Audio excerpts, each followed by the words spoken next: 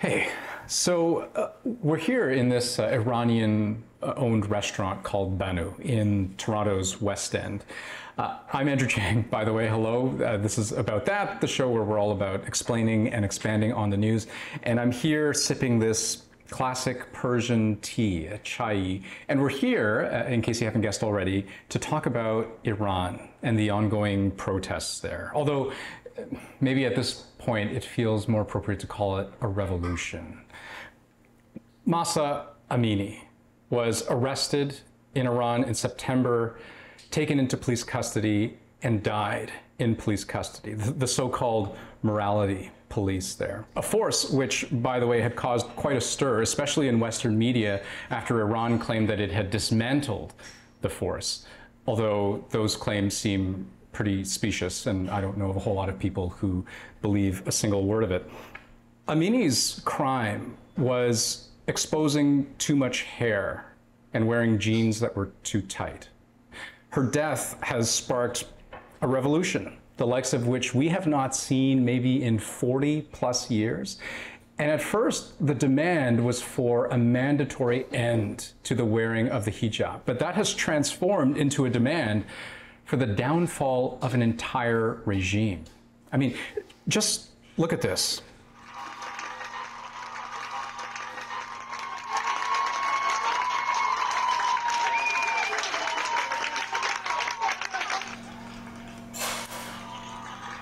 Open, brazen defiance, risking being arrested, beaten, or worse than that. And all of that in the face of, in spite of, a brutal, bloody crackdown by Iran's security forces. And what should give you pause when you watch a video like this is just how young these protesters are. Most of them just teenagers, willing to risk everything, put everything on the line to see nothing less than a complete transformation of the country they live in.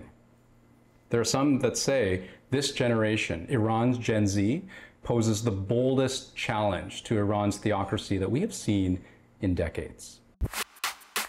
Okay, so our guests have just arrived, both Iranian, both human rights activists. Kaveh Shahrooz is also a lawyer, and Nazanin Samavati is, recently organized a protest in defense of human rights, in support of women and girls in Iran. And I have lots of questions to ask, so let's get right to it. Kaveh, Nazanin, thank you so much for being here. Thanks so much for your interest in this story. No, well, absolutely. I mean, can you help paint the picture for us? So what is it that these protesters have at stake and the lengths to which they are willing to go to change the world, effectively? They're doing this for life. It's about for environment, for having a normal life, for being able to test without fear. But you say they're fighting for life, and yet they're risking their lives. It's the irony of the situation, yeah. They're risking their lives because they know that if they don't, they won't have a normal life. Their life has been one of utter hopelessness, right? They're born in a country where they can't do the most basic things that you and I do in Canada. They can't dance, they can't sing as women. They have good educations, but they have no hope for the future. And because they can't get jobs, because the economy is in shambles because of mismanagement and corruption and sanctions and all of that, they can't start families. All the things that you and I take for granted in terms of what makes a good and fruitful life, all those things are taken away from them. I mean, you talk about a chance for a normal life. They're so young. Yeah. The protesters, like it's staggering to see, right? That just teenagers. These teenagers have a lot of knowledge about the life at home. They have access to internet. They see other people. They are TikTok generations. So they see other kids around the world. They see how normal life is, and they want the same. I hear the words that you're saying, and yet here I am sitting here. I'm still trying to process in my head how a 14-year-old could look at their life as it stands today and think, I'm willing to put it all on the line to change it? How bad things must have to be? Some years ago, a woman that I know well, actually I think Nazanin knows her well too, her name is Roya Hakakian. She wrote a book called Journey from the Land of No. And I think that phrase is one that really speaks to me. It's the land of no. Imagine you say a 14-year-old. As a 14-year-old, your life has just been constantly being told no. You can't do this. You can't do that. You can't look to the future. You can't, as I mentioned, you can't sing. You can't dance. At some point, it sinks in. Like I have to take a shot here at possibly getting to yes, because otherwise this cannot be my life. And I think what you also see among young people today is that they are not bound by the old sort of ossified ideologies of their parents, right? The older generation was maybe tied up in these anti-imperialist fights or Marxism and this and that. All of that is gone. All they want is just, the freedoms that you and I in the West have. That's what they're fighting for. And these are the fourth generation after the revolution. So their parents are my generation. Like these are, and the parents have been through that, and they try to teach them that that's not the way of life, right. And give them more freedom at home. So they have seen what the real life is through their families, through internet, and as Kaveh said, through relatives abroad. A lot of people thought that they could work within the system, right? So the previous generation fought for reforming the Islamic Republic. In 2009, they went on the streets and their battle cry was, "Where's my vote?" Right? They still thought, even though elections are controlled, even though it's not a free and fair election, they could use the existing levers of power to change the system for the better. This generation has realized that that was an utter failure. The regime is incredibly brutal, even in dealing with reformists. And also those reformists sold them a bill of goods. Those reformists never really were committed to changing the system fundamentally. And so this younger generation sees no way forward except to get rid of this system entirely, and they have lost the fear. I mean, you see it in all the videos that come out. Dictatorships have two primary tools. One is guns, and the other, derived from guns, is fear. Once the currency of fear loses its value, it's game over for dictatorship, and that's kind of what you're seeing in the streets today. Right. What's your sense of why now? Why does this protest seem to have so much momentum now? It's been boiling for a while. So-called reformist faction of the regime tried to deceive people. They made the idea of revolution as something catastrophic. Revolution means that you see what happened after the 1979 revolution? If you go towards that path again, right. Something worse than this happened. So they tried to tamper down any dissent, right. But this generation was that they break away from all these ideas because they saw the true nature of the Islamic Republic. Right. And they are not being deceived. They are very smart. And when we think of the spark for these most recent protests, I just think that, unfortunately we have seen protesters die in police custody before, right? We've seen protests and grievances over the economy before, over elections before. And I'm still find myself trying to understand what is so fundamentally different now about this moment in time, what it is that has captured the imagination of this generation. I would actually date it back a little bit further to the shoot down of PS-752, the Ukrainian national flight. And the reason I say that is because up until then, a lot of the horrific things that the Iranian regime had done had been directed at people that had certain political leanings, right? They went after royalists, they went after leftists or liberals and this and that. And people thought to themselves, we could keep our heads down, maybe, and live within the system. When that plane got shot down, I think it was just a stark reminder to everybody that nobody's life is safe, right? These people that were on the plane were not political. They just got on a plane. It could have been anybody. It could have been anybody's child. And I think it's the same thing with the Mahsa Amini killing, is this woman could have been anybody's daughter, right? It could have been anybody's sister. And I think the feeling was, this was a reminder of the daily indignity and the daily risk of living under this theocratic dictatorship. And that's kind of the thing that set off these protests. And now they're chanting, "Death to the dictator." Yeah. I mean, they're looking for a regime change. I mean, they mean those words. Yeah. Yes. Protesters have had to overcome not just the brutality of security forces, but through the filming of what they're doing. I mean, taking video is dangerous, right? They have to be mindful of technology, them using it as a weapon, but being used as a weapon against them. This is war against an incredibly brutal enemy. One side has camera phones and the other has guns. And they also have ways of, doing surveillance on the use of those phones and so on and so forth. So it's a very unequal battle. Okay, I'm going to jump in here because technologically that's sort of an interesting point, right? And I want to pull things over to a different conversation that I'm about to have here with Mahsa Alimardani. Mahsa, you are a senior researcher with Article 19, that's a human rights organization, and you're also an internet scholar with the Oxford Internet Institute. You're joining us from Oxford. Can you sort of help us understand the information landscape in Iran, just what that looks like? So they have complete control over internet service providers. So no internet service provider really can exist within Iran without cooperating and feeding in directly to the centralized control of the state. So in order to get licenses, internet service providers need to incorporate, censorship and surveillance technologies. And so there has always been this kind of element of inbuilt censorship and control with all the access to the internet. It was particularly concerning during November 2019, the last time we saw a national uprising the way that we're seeing in Iran right now. So during November 2019, we saw a kind of week-long nationwide internet shutdown where access to the international internet was stopped. And this happened.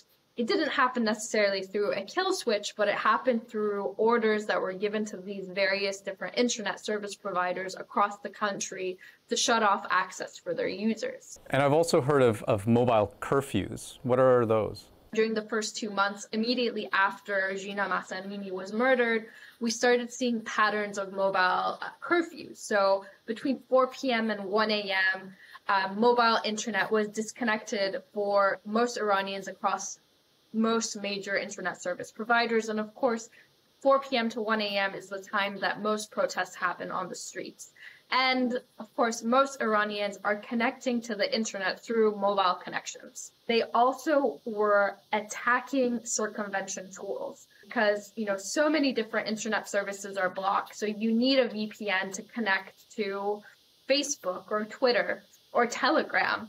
And so we saw this, very concerted and sophisticated attack to disable various circumvention tools since the beginning of this uprising. And on top of this, when, circumvention tools are disabled, Iranians are very savvy. For the past, decade, it's been a cat and mouse game between the state and internet users to find ways around censorship. And so, when one VPN is disabled, Iranians usually have like 10 or 20 other kind of applications to turn to see which one will work. Let me play you a video first, because we are seeing video come out of Iran of protesters. Let's play this right now here.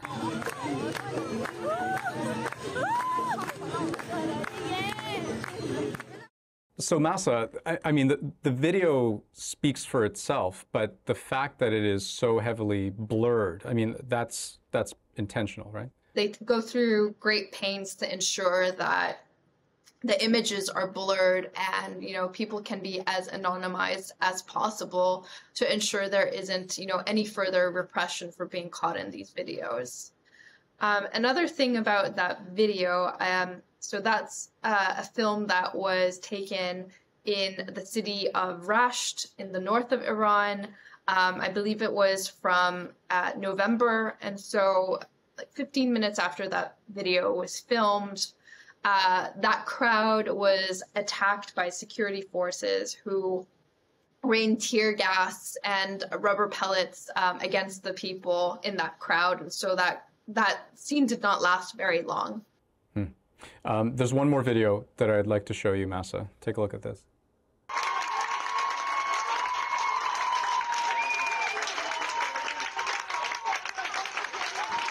I mean, it's just a short clip, but Mahsa, I mean, you spoke about the incredible amount of risk that the protesters themselves face for taking part in such demonstrations. I also wonder about the risk to the people who are doing the filming, who are then disseminating and spreading videos such as that. I mean, that must also be pretty risky business. Yeah, I mean, we have seen evidence of security forces targeting folks with their phones out and filming this footage. We've seen, in schools, police forces come to the schools and one by one check the phones of students to ensure there isn't content like this. We've even been seeing some cases in the courts, some of them that are, execution cases where, the evidence of videos being found on the accused phones is being used to basically criminalize them. There are a number of protesters who have said they leave the house without their phones. There is an element of surveillance that the state also has with phone technology, which is, SIM cards can sometimes be traced, especially if, your SIM card is registered with the state, which is a very common thing in Iran. So there is a lot of, risk when taking out devices like this in Iran. And obviously then there's a risk of if you go out with a dummy phone and you're caught by security forces, you might be, incriminating yourself or facing further harassment for looking like you're trying to hide something. So there's different elements to obviously just beyond finding the right internet connection and trying to get this content out. People are actually risking their lives to get this content out. Mahsa Alimardani, thank you so much for this. I appreciate it. Thank you. What is it that you think Canadians should take notice of? I see Islamic Republic as an organized crime network that has a state running. Mm-hmm. So as long as we don't deal with drug cartels as normal people, drug lords, we don't deal with them as normal people. They are not. Mm-hmm. We don't give them seat at the UN. But Islamic Republic has all of this. And as long as they are in power, nobody's safe. I would like to see these protests continue, obviously. Despite the risks, I think they will continue because I think the Iranian people are incredibly fed up with this dictatorship. What I'd like to see is the Iranian regime isolated completely diplomatically. So, for example, they sit on the UN Women's Rights Commission, which is shocking to me. Can you imagine? There is going to be a vote in a week or two to hopefully kick them off of that seat. There ought to be more and more isolation of this regime, being told that it's not a normal state, as Nazanin was saying. I mean, this is a crime syndicate posing as a legitimate state. It is not a legitimate state. You must be worried, though, about retaliation. That as protesters continue to build steam, of course, that security forces will crack down even harder. Yep. Yeah, I am certainly worried about that. But I think, first of all, the people themselves have shown that they are willing to take these risks at immense personal courage. And secondly, I think what I hope to see from opposition leaders, both inside and outside the country, is calls less for kind of violent confrontation with the system and more acts of civil disobedience in such a way that it makes it difficult for the regime to kind of retaliate with the full brutality that it's capable of. Or sabotaging the system. Yeah. That they are paralyzed. Yeah. They cannot function. That's another way of dealing with them. These are the ways. Can I ask you what keeps you up at night as you continue to watch these protests? These kids and their safety. I am worried about them. It breaks my heart every time that I see a video of a protester being shot at or getting killed. Mm.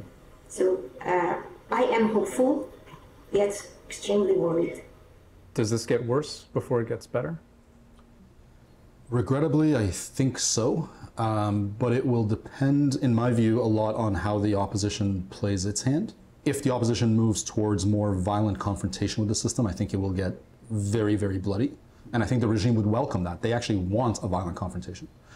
But I suspect that if the opposition, as I mentioned, moves towards civil disobedience, if the opposition starts putting out signals to members of the security forces that they might be given amnesty if they put their weapons down and refuse to follow orders, I think there might be a shot at getting to a better place with minimal bloodshed. Well, and can I ask you this question?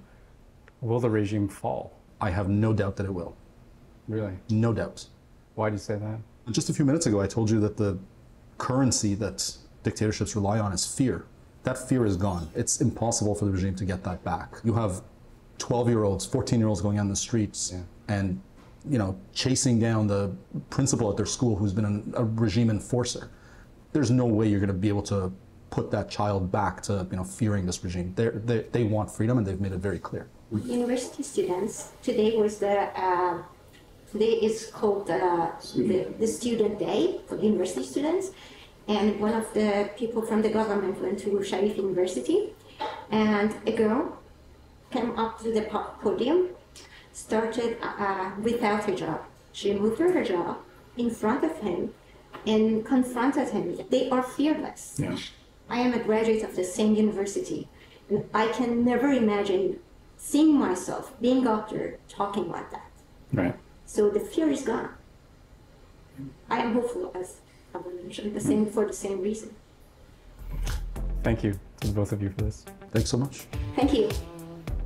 Does this get worse before it gets better? If the opposition moves towards more violent confrontation with the system, I think it will get very, very bloody. And I think the regime would welcome that. They actually want a violent confrontation. Hey, welcome back. We replayed that clip from Kaveh because I was really struck by what he said. Because, we always, in any crisis, we want to know whether things are kind of going like this or whether they're going like this. And as if to answer that question, late last week we had a major development where Iranian state media reported, for the first time since these protests began back in September, that the country had executed its first protester. They say Mohsen Shakari was sentenced to death in October by hanging for injuring a paramilitary officer, and that execution was just recently carried out. And then today, we got word of a second execution. Majid Reza Ranavard, just 23 years old. Again, another protester. Now, this is all notable because this is effectively the Iranian regime telling, not just its own people, telling the world that these are just the first executions. Will there be others? But I suspect the reality of it is much sadder than that because, in a more important way, these aren't the first deaths, are they? How many people have we seen killed, protesters, in police custody? How many protesters have been killed in the street? The UN says hundreds, dozens of children. Things are already pretty bad on the ground in Iran. We'll keep watching. Thanks for joining us here on About That. Take care.